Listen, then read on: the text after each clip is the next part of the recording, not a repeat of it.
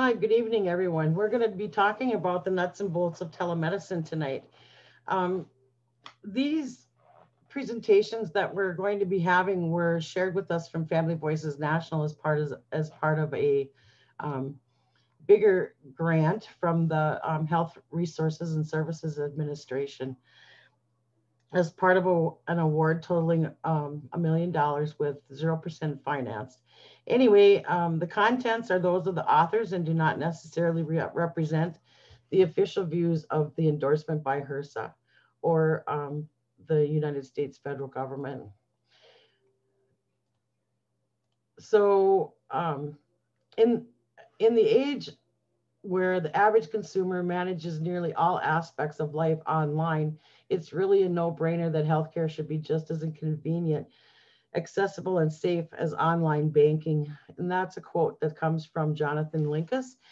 Um, and I think what we have found out through COVID is if there was one kind of a nice thing that happened is that telehealth has become really quite a popular um, way to access health services for families and for those that have families that have a disability or chronic health illness. So what we're going to talk about tonight, because this is part of two parts, is we're going to talk about what, the Fab Four, what does being connected mean? We're going to talk about data. We're going to talk about cellular, broadband, internet, alternative connections, testing connections, and enhancing connections this evening. So our objective really is to determine if you're connected for a telemedicine appointment. Um, and we're going to identify two options for getting connected if you're not. And we're going to demonstrate one way to test connection and one way to improve connection if you are connected. So what? What? So telemedicine is often interchangeable with telehealth, but technically it's focused on the aspect of care such as a video appointment with your child's pediatrician or a virtual therapy session, which your young adults might be your young adult speech therapist. I don't know how many of you have used telemedicine yet, um, but maybe that's coming. So then telehealth, the difference between the two is the use of the electronic information and telecommunications to support long distance clinical health care, professional health related education, public health, and health administration. Technologies for this really include video conferencing, the internet, store and forward imaging, streaming media, terrestrial and wireless communication. So then we're going to also talk about digital and connected health. Um, Digital and connected health is the use of digital, mobile, wearable, or other innovative technologies that facilitate the tracking and monitoring of health status and behavior outside the clinical encounter, with the goal of fostering more patient-centered, technology-enabled, and insight-driven healthcare. So the Fab Four of a family-centered telemedicine appointment really are: number one, are you connected? Two, do you have a device? Three, can you see your provider? And four, your family's first telemedicine appointment. Those are the four things that we're going to talk about. So in part two, we're going to talk about, can you see your provider? And if it's we're going to talk about preparing for your family's first telemedicine appointment. Tonight, we're going to talk about the are you connected and do you have a device piece. So what does it really mean to be connected?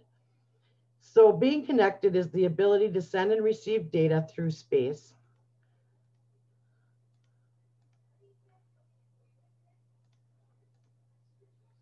You like those little diagrams there? So what is data and how much do I send through space? So data could be your voice on a phone call, a text message, sending an email, posting a photo on social media, a video telemedicine call. And then how is that data measured? It's measured by a bit with a little b is a small unit of data used to measure speed. The byte with a big B is made of 8 bits. What are Mbps? We're, Shopping around for internet, you've probably noticed that plan speeds are measured in Mbps. But what are Mbps and how many do you need? Mbps stands for megabits per second. A bit is a tiny piece of data, and a megabit is many tiny pieces of data, not to be confused with megabytes. Megabits are what is used to measure your download speed. The higher the number of megabits, the faster your internet will be. So, how many megabits per second do you need? Checking emails and browsing the internet usually uses only a small amount of data. A little more data is needed for apps like FaceTime or Skype. If you stream TV shows, download big movie files, or watch live sport, you'll be using a whole lot more data. And if everyone in the house is internet streaming, gaming, and everything in between, you're going to need more megabits per second to keep everyone connected at the same time. So, how much? Well, that depends on you. Our Experience NBN 50 plan is great for families and households with 2 or more people streaming movies, music, video, gaming, and heavy downloads at the same time. To see more and get the best value plan for you, head to the broadband plans area of the Origin website. that was just a short little video on megabits, and I thought that was really informative. So here's a little bit of a flow chart on am I connected or not. So you can see from the diagram, if you're greater than 15 megabits, you're probably got some fast speed internet. And if you're less than 15 megabits, you're probably too slow. So some of the questions that it does ask is, do I have a cell phone? Yes or no? Do I have cellular service? Do I have internet at home? And you can follow that diagram to figure out what your scenario is in your household. One thing that we're really concerned about are some family stories. The Family Voices National Office, the Navajo Nation, is also in part of New Mexico. So some of the families that live in the Navajo Nation are not connected to the internet or cellular signals. And during the pandemic, 40 families were identified by a local school as needing connection, but only 10 were in locations capable to receive it. The location and lack of towers and location out of provider area were some of the reasons that made the service unavailable to those that identified with a need. And I know that we have many families across the state that also may not have a connection to be able to do telehealth. So that's something that we're very concerned about at Family Voices of North Dakota, is making sure that families have that accessibility to connect for telehealth. So there's 2 types of connections. There's a cellular connection, and then there's the internet and broadband. So the cellular connection could be things like your phone.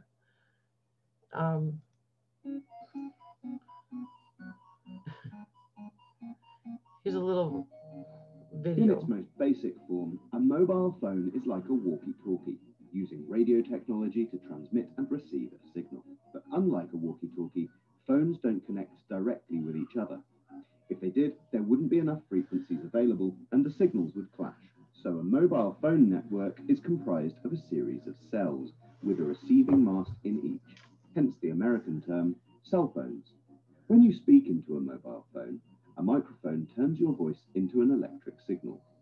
This signal is turned into radio waves by a transmitter, which beams those waves to the nearest mast. The mast receives the signal and sends it on through the network's infrastructure until it reaches the mast nearest the person you're calling. From there, it's a short transmission to your friend's phone. In this fashion, the whole range of radio frequencies is available in each cell, meaning that multiple people can use the same frequency in many cells. But the frequencies are finite. If you have a large number of people using their phones all at once in a single cell, the network in that cell can become blocked. That's why it's very difficult to make a call at midnight on New Year's Eve.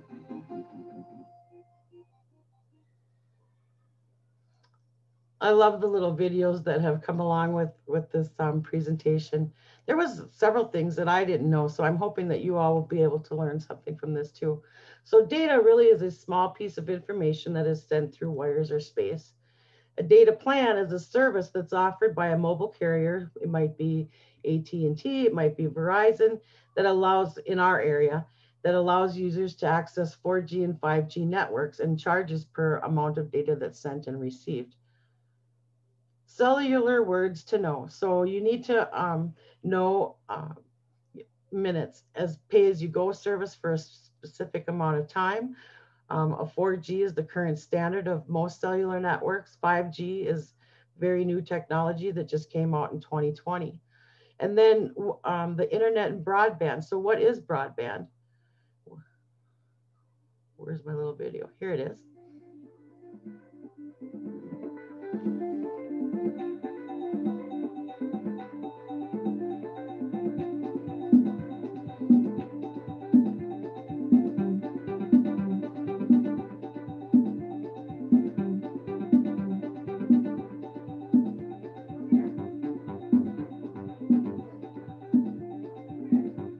Broadband is a name for high-speed internet service made available through an internet service provider, typically your telephone or cable company.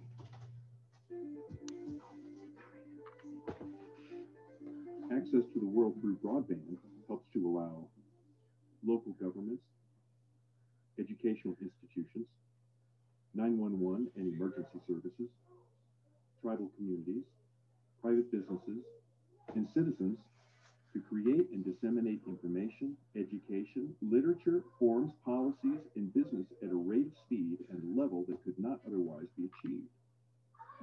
Broadband, once considered a convenience, is now becoming an essential medium for delivering all these services.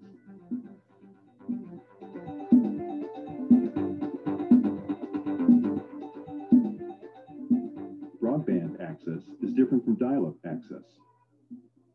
To connect using dial-up, your computer makes a call on your phone line to connect you to your internet service provider.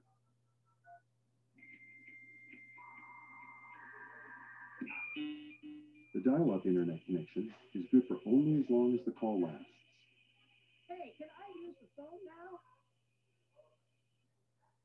Broadband connections, however, are typically on all the time and are much faster than dial-up.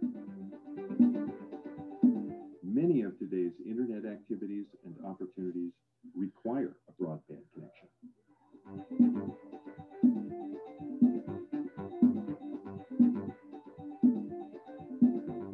High-speed internet allows large amounts of information, data, to move quickly over the World Wide Web for a reliable, seamless, real-time experience. In general, broadband refers to telecommunication, where a wide band of frequencies is available to transmit information. Broadband is often measured in terms of bits per second. Typically, you see either kilobits per second or megabits per second, describing the speed of a broadband connection. If you watch a movie online, from Netflix for instance, you need to have a line of at least 700 kilobits per second. If you make a Skype video call on your computer, you need a connection of at least 1.2 megabits per second. And if you want a higher quality picture from Netflix, like what you get from a DVD, Netflix must send you data at a much higher rate, about 3.5 times the minimum Netflix speed. But maybe you have just a dial-up connection. A common dial-up connection is just 56 kilobits per second.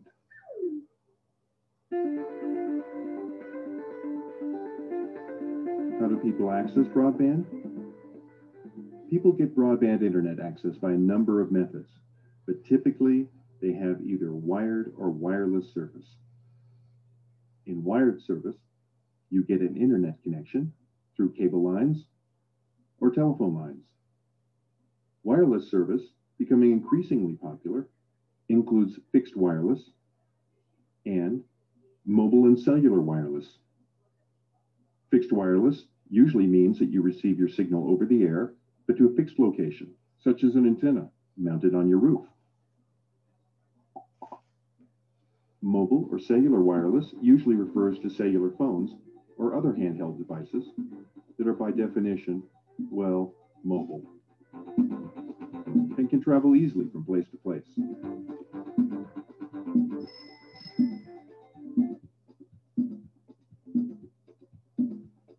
Broadband is about connecting businesses to customers down the street and around the world. Broadband is about connecting doctors to patients, helping to drive down costs and improve access to healthcare. Broadband is about connecting teachers and students to the latest information to expand learning and assist in quality education, no matter where they live.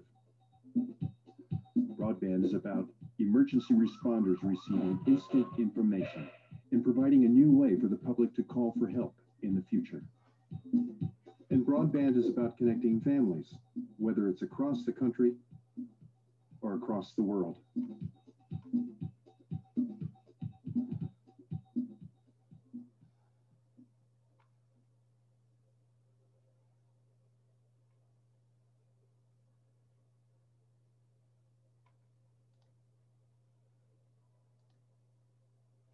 So a modem is a device that enables a computer to send and receive information over a normal telephone line. I'm sure if all of you have the internet, you have some sort of modem in your home. I've had to replace our modem a couple of times, but through our carrier, it's been a pretty good process. There's also, do you remember dial-up? I mean, that's been a few years, but it's a connection from your computer that goes through a regular telephone line to connect you to the internet. I remember in the early days of dial-up how slow that was. And now that we have broadband, how much quicker things are. You might need a hotspot, which is a place where a wireless internet connection is available, like a coffee shop. You might need Wi-Fi. Wi-Fi connects computers to cell phones, laptops, and other devices to the internet through a cable that's wireless. So sometimes when you go to a motel or the library or those kind of things. So what happens if you're not connected?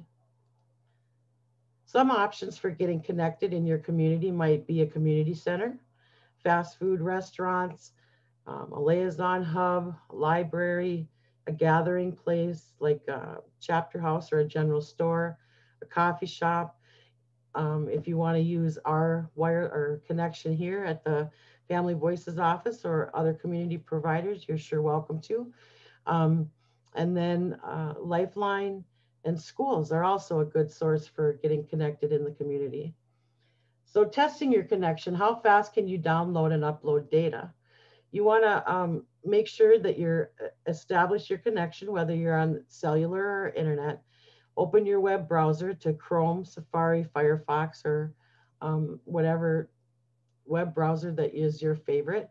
And then type in the website fast.com, and you should be able to tell how fast your internet is.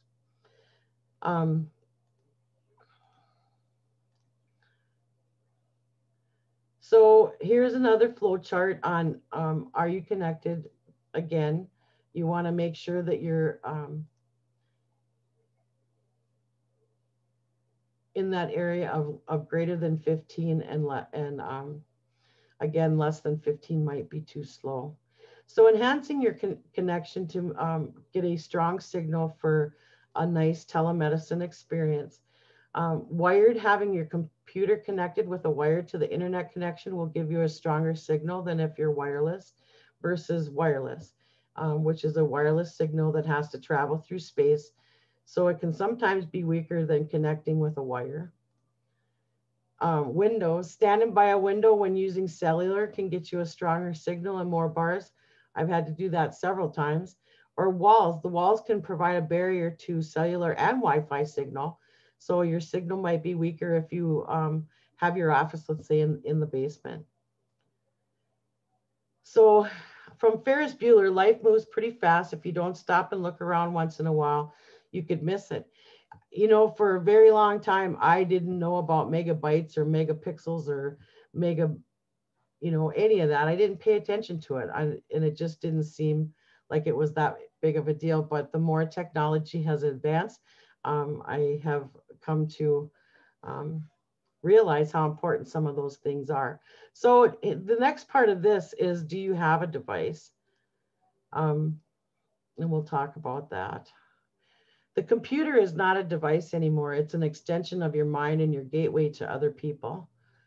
So we're going to talk about, again, the what, the Fab4 hardware and software.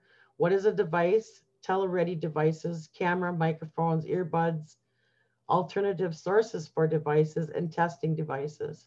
So by the end of this little session, you'll determine if you are tele-ready with a camera and a microphone for a televisit. Uh, if you do not have a tele-ready device, we'll identify a couple options for obtaining a tele-ready device. If you do have a tele-ready device, demonstrate one way to test the device prior to your telemedicine appointment. I don't know if any of you have had a telemedicine visit. I did in the early days of COVID, and I loved it. I really did like it a lot. It saved me from having to drive to go to the physician's office, being exposed in those early days of the virus. So I really enjoyed it. So I really hope that telemedicine, wow, what happened there, takes off. So again, we talked about this earlier, the difference between telehealth and telemedicine, so we won't do that again. And digital and connected health is really that use of digital, mobile, or wearable or other innovative technologies, which we talked about earlier. So two terms that you should know is the difference between hardware and software. A device really can refer to any electronic device, including a laptop, tablet, and smartphone. There are many new apps out there that you can keep your medical records on, all kinds of great information that you can keep on there and share. So a device might be a Chromebook, a desktop computer, a smartphone, an iPad, a tablet, an iPhone, an Android, Kindle Fire. Any of those will help you to have a great telemedicine visit or telehealth visit. When I did my telehealth visit, or I just used my iPhone, which worked great. So some of the categories of devices are computers, tablets, or smartphone. So a computer really is the electronic device that manipulates information or data. You can use your computer to type documents, send email, play games, browse the web, and you can also use it for a telemedicine appointment. So there's an example of a desktop. Here's an example of the laptop. Of course, you know, a Chromebook.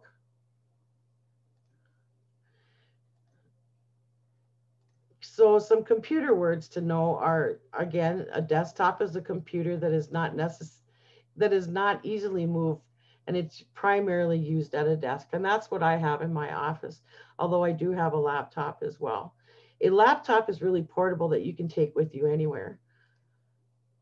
A Chromebook is a laptop that runs Google Chrome operating system. A Mac or Apple is a computer that's made by Apple. A PC is really what stands for a personal computer. PCs are used for daily work or personal use. The parts of a PC include a system unit, a monitor, a keyboard, and a mouse. The keyboard is composed of buttons that create letters, numbers, and symbols, as well as other functions. And the mouse is a hardware device that's connected to a computer and used to move the cursor on the screen. The arrow like that, of course, you know that. And then the monitor is where you can look at the display. So we're going to talk a little bit about tablets. You might have a Samsung Galaxy. A tablet is a portable computer that uses a touch screen as its primary input device. It could be an Amazon Fire. It could be an iPad. It could be a Surface Pro.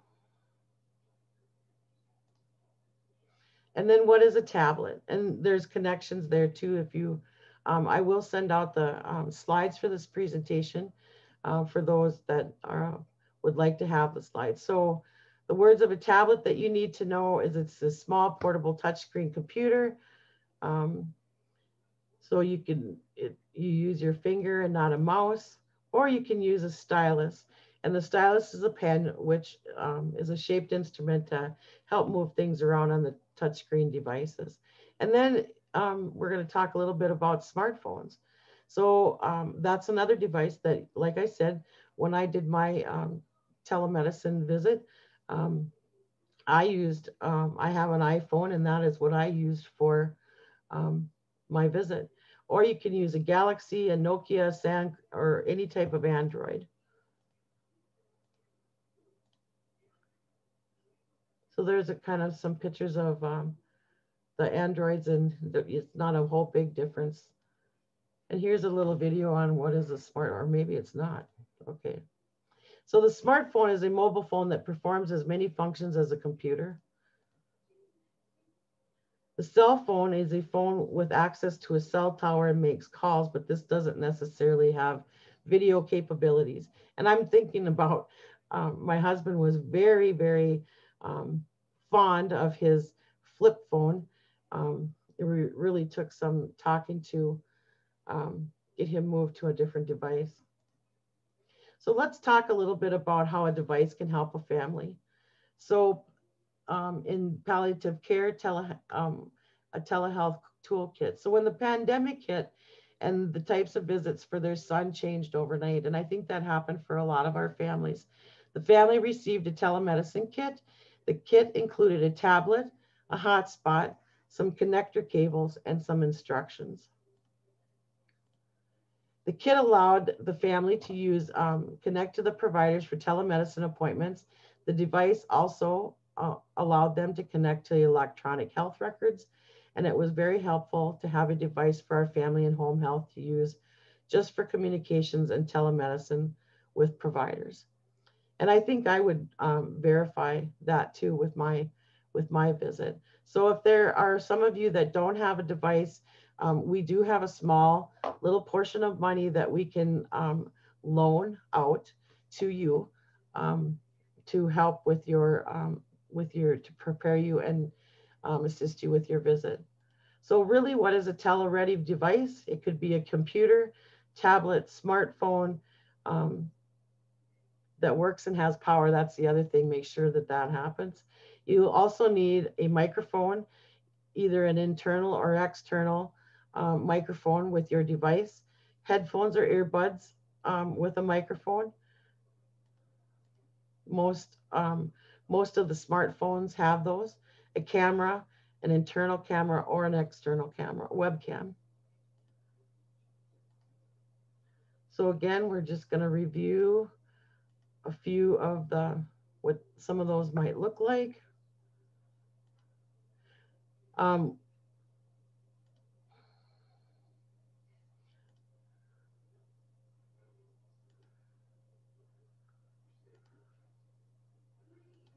so an internal camera, like for a computer, it's already in the camera. And right now, what I'm recording on is an external camera that's attached to my computer. Um, so if you have either of those, you'll be fine. So also, most laptops, computers also come with internal microphones. So like for what I'm recording on, that has a microphone in it. It isn't so it would be considered an external microphone. Or if you have headsets with microphones or earbuds that are wired and wireless earbuds, they also have microphones as well. So a little bit more about earbuds and headphones. There's a wide variety out there. There's headsets are okay for telemedicine.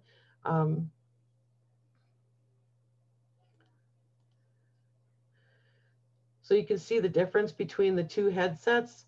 The one has the microphone there. The blue set does not, so those wouldn't be appropriate for a telemedicine visit. And you can see the difference between the mic buds. So the one in the white has is okay for telemedicine because you can see it has a microphone button, where the earbuds really do not have that capability. It's just so that you know the difference between the two. So 3 tele-ready devices you could use for a telemedicine appointment again are computers, tablets, and smartphones.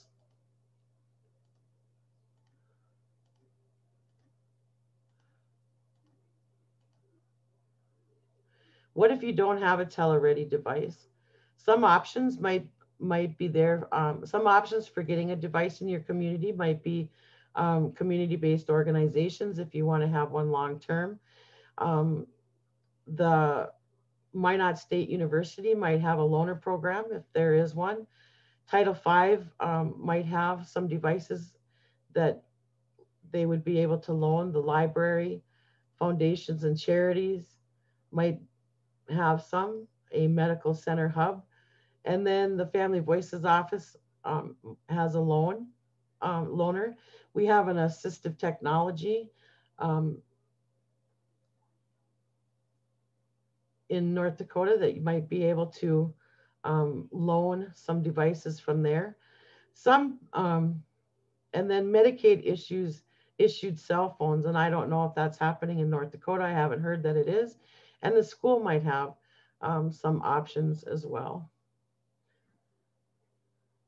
There's also a website that you could check out called www.everyoneon.org that might have some options for you as well. But if it's something that you just need as a loaner, our office would be able to help assist you with that if you just need it as a loan. So testing your camera, if you have one on your computer, you can test that at webcammictest.com, as you see at the top. And it will check your webcam right online.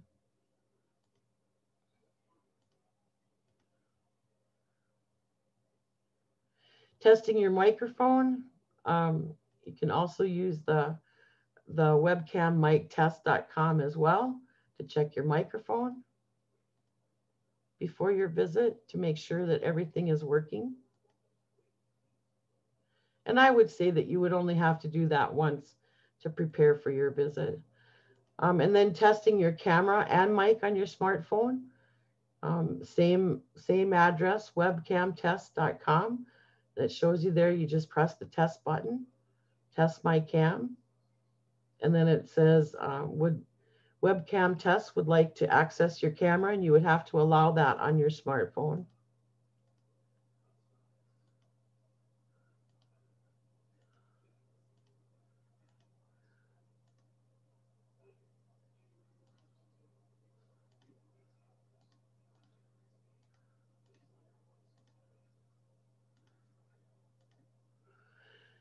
So is your device tele-ready? So 3 things to watch.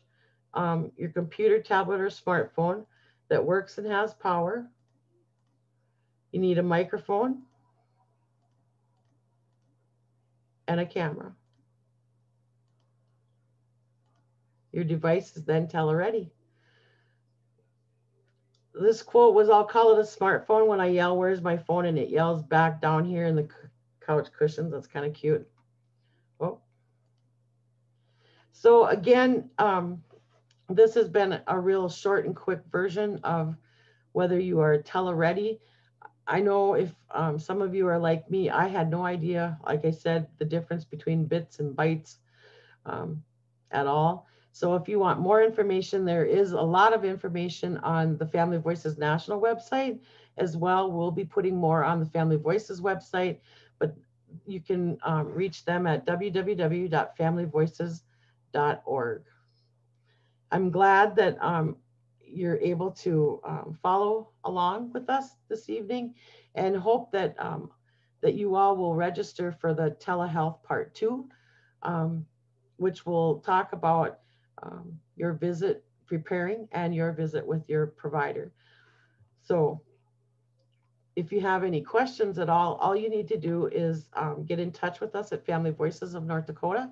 Our number is 888-522-9654 if you want to talk about a loaner um, device for telehealth, or anything else that you might be needing that we can help with.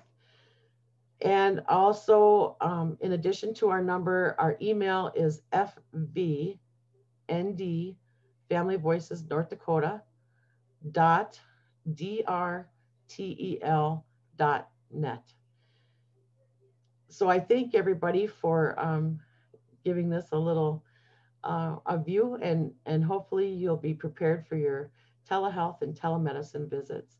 So thanks for watching tonight. And like I said, if you have any questions at all, just give us a call at 1-888-522-9654. And on that, we're going to end for the night. Thank you.